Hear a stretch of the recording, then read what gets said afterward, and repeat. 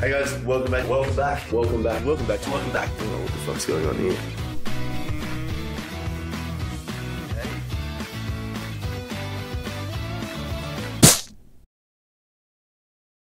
Are you for or are you against the face masks? This is a question that for some reason has been very contentious right now. And I think it's a good conversation to have because on one side you have everyone wants to be safe from this virus, this pandemic that's sweeping the world.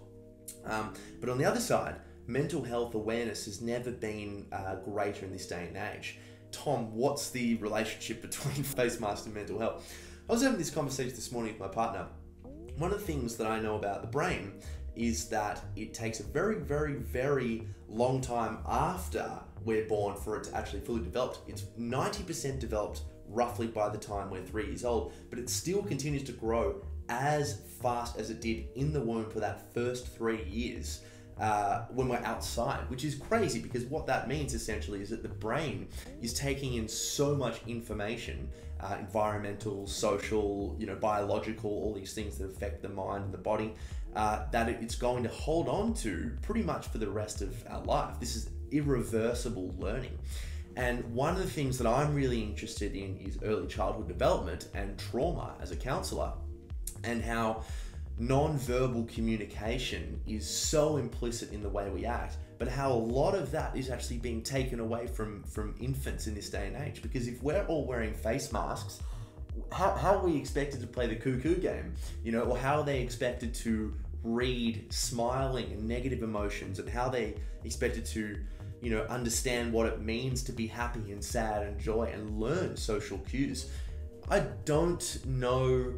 I haven't really seen many other people talking about this, but I can imagine that for people out there that are far more advanced in terms of the psychology and the neuropsychiatry of emotional regulation, this must be an interesting topic of conversation. People are talking now about COVID normal, and we have this kind of COVID normal thing happening in Melbourne in Australia here because we've just been in lockdown for basically 6 months, and people have been talking about loneliness and a lack of identity and purpose and what that's doing to mental health. But for kids and emotional regulation and trying to figure that out after the brain is really hardened or cemented, and neuroplasticity is taking all of these ideas and just blowing it out. And there's a really good book out there called The Brain That Changes Itself by Norman Deutsch, which is a fascinating read. And how the brain wires and fires, and it prunes different synapses and neurons and things to respond to different environments. That's a whole vlog in and of itself. But what is true is that, especially in those early years, a lot of the stuff is kind of hardwired. It's very difficult for us to change that. One of the ways you can change it is to bring awareness to it and then change the behavior, knowing that you have that greater awareness and where that behavior is actually coming from. But for young kids, failing to read smiles and what goes on when pupils dilate in response to surprise and all this sort of stuff, I don't know. It's going to be an interesting time. I think we don't fully understand how this virus will actually change our world and generations in the years to come.